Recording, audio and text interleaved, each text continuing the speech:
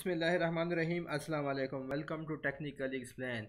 This is tutorial number 2 on CST Microwave Studio, and in this tutorial we are going to design a microstrip patch antenna for 5G applications. And the substrate we are going to use is Rogers RT5880, whose dielectric constant is 2.2. Now the dimensions of the length of my antenna are the following. The length and width of the ground plane is 6.6 millimeter, and so is the length of substrate and width of substrate, which is also 6 millimeter. Height of the ground plane is 0.0175 millimeter. Height of substrate is 0.787 millimeter. Length of patch is 3.063 millimeter. The width of patch is 4.236 millimeter. Width of feed line is 0.3 millimeter and length of feed line is 1.4685 millimeter. Notice that I have made these as bold. Why? Because these dimensions matters a lot while defining the characteristics of antenna, while defining in which frequency range the antenna is operating. So these are the secondary ones, and the bold ones are the primary ones because they define the operational frequency of the antenna. And these are calculated using the equations of an antenna that we have discussed in our early videos of the microstrip patch antenna. We can also calculate these dimensions online. How? I'm specifically talking about the length of the patch and the width of the patch. So I'm going to open my browser and I'm going to say microstrip patch antenna calculator. When I search microstrip patch antenna calculator, on the top in the Google results I have this microstrip patch antenna calculator. So I can select my the value of dielectric constant because I'm using Rogers RT5880, whose dielectric constant is 2.22. Dielectric height I can change this to millimeter. I am going to select 0.787, and operational frequency, at which frequency we want to design our antenna. So I will go with 28 gigahertz, and now this will calculate using these equations which we have discussed in our earlier videos. So when I press calculate, we have these width of the page is 4.232 millimeter and the length of the page is 3.06 millimeter, and that's why I have found values from here and I have put it in here, which is more or less the same those values. So now what we will do is that I am going to open up my CST and I am going to start designing my antenna. Again, when I open up my CST, this type of window is going to appear. I am going to select new template, and in the new template I am going to select microwave and radio frequency and optical, and in the sub region I am going to select antennas, and then I am going to select next. We want to design a microstrip patch antenna, so I am going to select patch. Next, let us design it in time domain for time being. Then we have these units. I'm perfectly fine with these units, and then I can give them minimum and maximum frequency range, which is for example 20 to 40. You can give it the range of the desired range of yours. I will not calculate the far field for time being so that our simulation is quick. So now I'm going to press next. Now I'm good to go. I'm going to click on finish, and now the CST environment has opened. When the CST environment is open, taking a bit time. Okay, so now the CST environment is open. As you can have a look, I have these shortcuts as well. If I want the front view, I can simply click the front view like this, and to adjust to the view I can click on here, which is reset view to default. Okay, now first of all we need to design a ground plane, but for that let us first define our parameters, which was these: length of the ground plane, width of the ground plane, height of the ground plane. So if we can have a look here, we have the parameter list here. So what I am going to do is that I am going to drag this up so that it's more visible to you and to me. So I'm going to start adding parameters. The first parameter was the length of ground plane. Length of ground plane, let me just name it as L. Fine. And I can give it the value uh, of 6 millimeter, which I said earlier. Fine. I can also define it to be that this is my length. And then we have the width of ground plane, which is also 6 millimeter. Then I can define it here as length. Same procedure. What else do we have? We have defined the length. We need to define the height of the ground plane, which is denoted by symbol G. So I am going to define it as 0.0175 millimeter.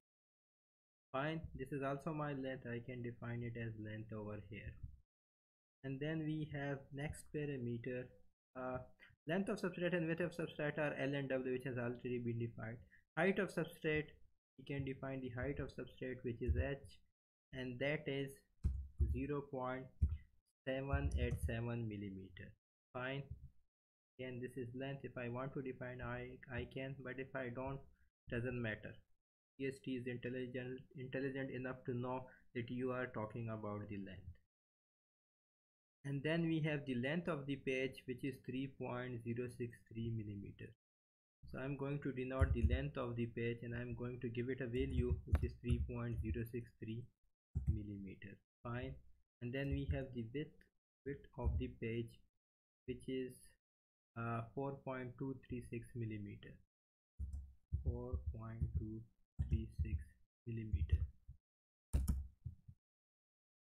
And then we have the width of feed line and length of feed. So this is my width of feed line, which is 0.3 millimeter. And then I have the length of feed line, which is 1.4685 millimeter. 1.4685 millimeter. So now we are done defining our parameters. So now what I am going to do is that I am going to break it down, because now I have defined my parameters. Now let us start designing. We have already have these axes over here that is going to help us design our model. So to start designing, we need to click on modeling. After click on modeling, we need to click on this brick. As soon as I click on brick, a message appears: double click first point in working plane or press escape to start dialog box. So what I am going to do is that I am going to press escape, and for first I need to give it a name. I need to name it as ground plane, because we are designing a ground plane. Again, we in the center we want to design a ground plane. We want the ground plane in such a way that half of the ground plane is on the one side of the x-axis and half of the ground plane is on the other side of the x-axis. So the ground plane was the width of the ground plane was denoted by W. So I can simply say minus W by 2 and W by 2. And minus W by 3 is minus W by 2 is minus 3 millimeter. W by 3 is 3 millimeter. So if you add those, the total width is 6 millimeter. Similarly for Y, I need to define the length as minus L by 2 and L by 2. And finally we have the ground, and this is my y-axis. You can have a look. On y-axis I have defined the length of the ground plane. On x-axis I define the width of the ground plane. Now we have the z-axis. So for z-axis, what I am going to do is that I am going to start with minus g, and then I am going to reach to 0. So beneath the z-axis we have the ground plane, and then I need to select the material. By default the material is vacuum. So what I am going to do is that I am going to select copper, and I am going to select load from material library, and in the material library I am going to search copper, and then we have this copper, which is lossy material. I am going to click on load, and then copper is loaded. Now I can see the preview. If you see the preview, we are good enough to go. So what we will do is that we will press OK. After pressing OK, we can reset the view. Now we have ground plane design. So the first step is done, that we have designed our ground plane. The second step is to design the substrate. So for substrate, again I am going to click on brick, and then I am going to click on escape key. the substrate is actually on the top of the ground, so I'm going to name it as substrate, and then the dimension of substrate is same as ground. So then again we have the minus w by 2 and w by 2, which was the same as ground, and similarly the length of the substrate is equal to the length of the ground, so we have the same. Now the ground ended on 0 and the substrate is on the top of the substrate. If you remember the dimensions of the ground, I selected that ground should be of g thickness, and it should start at minus g and it should extend to 0. Now on the top we want to be the substrate. The substrate should start with 0 and the height of the substrate needs to be h, because we define the height of the substrate as h. And again I need to load the material from the material library, and I want to search Rogers RT. So Rogers RT I'm going to search. We have Rogers RT 5880. So I'm going to load this, and who is reflection coefficient, who is dielectric constant is 2.2 as given here. Epsilon is here, which is 2.2. So I'm going to load it, and then I'm going to see the preview, and I'm going to press OK. Now if we can have a look, our substrate is also designed. So we have the ground plane at the beneath, and we can see here in the components. In the component one, we have the ground plane. This is my ground plane, and on the top of the ground plane we have the substrate. Again I'm going to go to the front view, because that's more uh, convenient for me. Now the second step is also done. We have designed the ground, we have designed the substrate. Now the third step is to design a page. So yet again I am going to click on the break, and I am going to click escape. Again I am going to name it as page. Now the width of the page was from minus wp divided by 2 to wp divided by 2, because this is my center and this is my x-axis. So the width of the page is wp, and I want I want it to be designed in the middle. And again length of the page minus length of the page divided by 2, and length of the page divided by 2. So this is going to now design me the length of the page.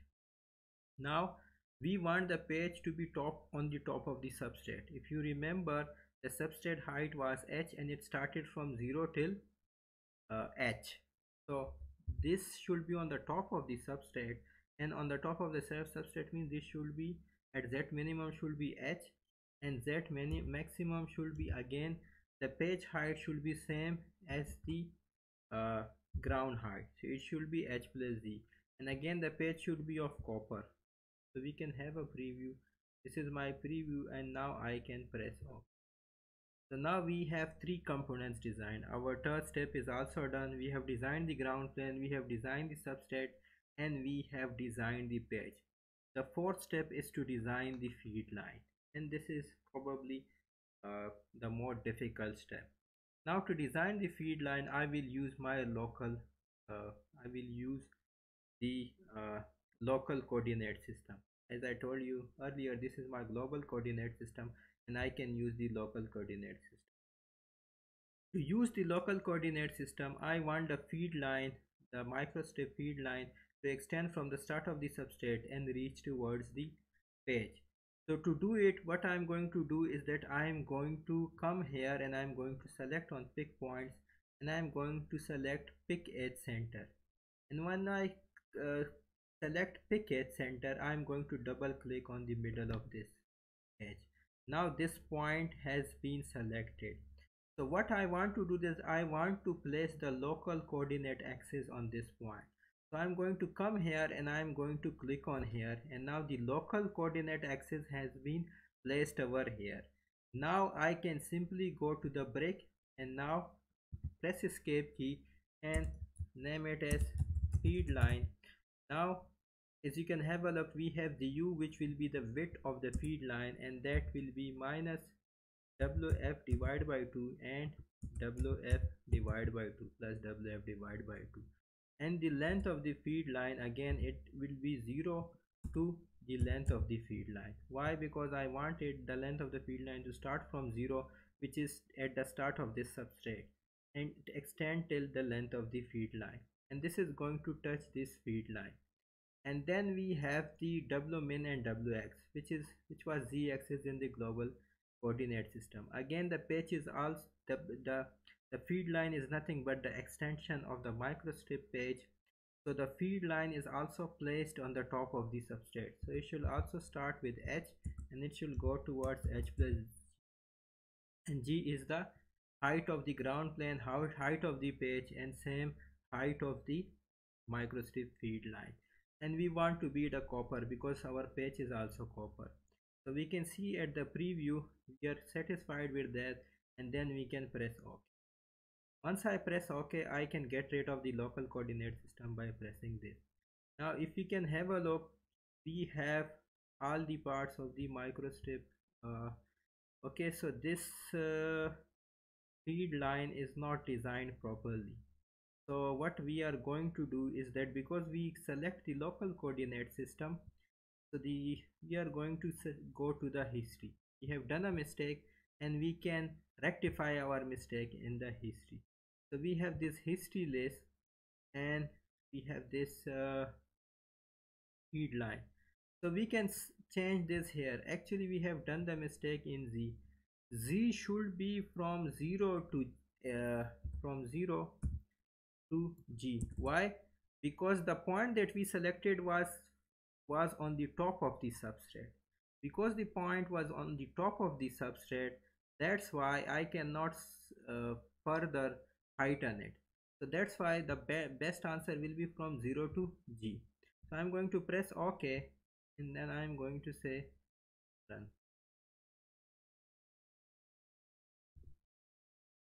I'm going to close this. Now let me see. Now everything is perfectly fine. Now everything is perfectly fine. The only mistake that I made was that I defined the W axis wrongly, which I corrected now. Now we have the ground plane, we have the patch and the feed line. We know that the patch and the feed line should be connected together, so we want to add these both components. So I'm going to click on patch, and then I'm going to, in the boolean operations, I'm going to click on add, and I'm going to click on feed line, and then I'm going to press enter. Now the feed line and the patch has been added. So now the feed line is just an extension of the patch, and our antenna is now designed. So we have now designed the ground plane, the patch, and the substrate. So our whole antenna is now designed. This is our antenna which is now designed. Now the next step is the feeding technique. We need to feed this antenna. We will use the waveguide port to feed this antenna. And to feed it, first of all, I am going to select this rotational plane, and I am going to move it like this, and then I'm going to select the zoom in plane, and I'm going to zoom it over here. When I zoom this part, I'm going to select pix. In the pix face, I'm going to select pix face, and then I'm going to double click on this face. Once I have double clicked on this space, I will come to simulation, and then I'm going to select the waveguide port. Once I select the waveguide port, this type of window is going to appear. Now what I am going to do, that in the X min I will add 3-star width of the feed line, and similarly X max 3-star width of the feed line, 0.15 plus 3-star width of the feed line, and then here I am going to add H plus G, and in here I am going to add 4H, which is 4 times the height. We can look at the preview. We are good to go. So what we are going to do is that we are going to press OK. So let me reset the view. So this is now my feed line. So now I have also feeded this antenna. So what I am going to do is that I am not going to add any field monitor at this stage, because this is a basic video for 5G application. So what I am going to do is that in the home tab, I am going to start the simulation. So I am going to click on simulation, and this will start the simulation. And if you can have a look, this is my progress. This is going to start when this is running. It means that my antenna is now simulating. This is going to take some time depending upon the range of your frequency. So if the range of your frequency is greater, it will take more time. If the range of your frequency is smaller, it will take less time. Here we have designed a simple antenna, and we designed, though the range is a bit greater, which is from 20 to 40, but our structure was very simple. So it is not going to take a lot of time. But if you have a complex structure, if you have some array of antennas, uh, and then if your range is very high, for example, if you are running your simulation from 1 gigahertz to 100 gigahertz, it is going to take a lot of time. So depending upon your frequency range and depending upon the complexity of your design, this is going to take this CST simulation is going to take some time. But because we have very simple antenna design here, so this is not going to take much time. We are waiting for this simulation to be completed.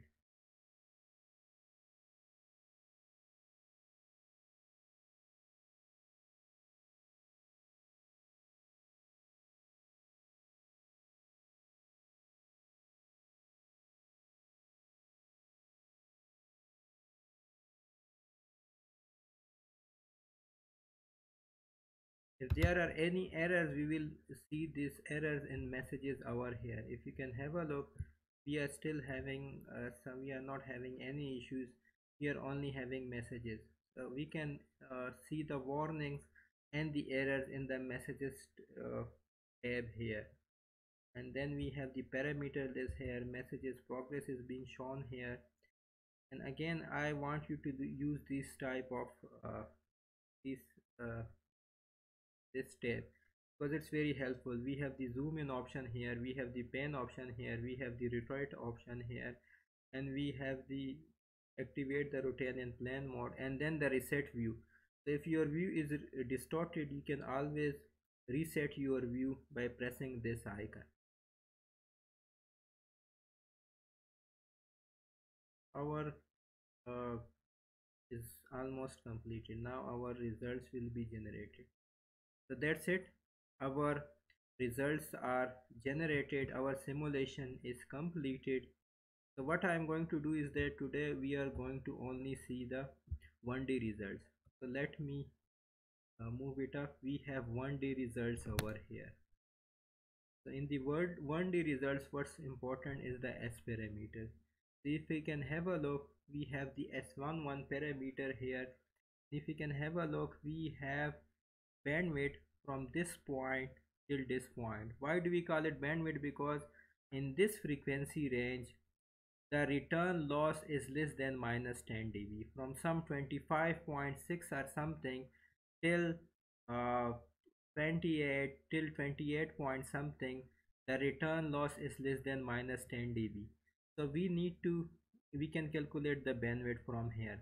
Other thing is the resonant frequency of this antenna is around 27 gigahertz, which is very close to the 28 gigahertz that we calculated based on our microstrip antenna calculations. So this is a 5G antenna, and this resonates at 27 gigahertz, and its bandwidth is around from 25.8 to around 28 gigahertz, which is around 2.4 or 2.5 gigahertz. And then we have also the VSWR, voltage standing wave ratio. Now the range of frequency for which this return loss is less than minus 10 dB, the same range VSWR will be less than 2, because minus 10 dB is less than 2. If you can have a look, if you can see in this frequency from around, you can have a look, the 28, this from there, from 26 point something, the return loss is less than 2 till there. So bandwidth can also be calculated, can be defined as the range of frequency for which the voltage standing wave ratio is less than 2. So this is That's all for today. If you like my video, please subscribe to my channel Technically Explained. Thank you.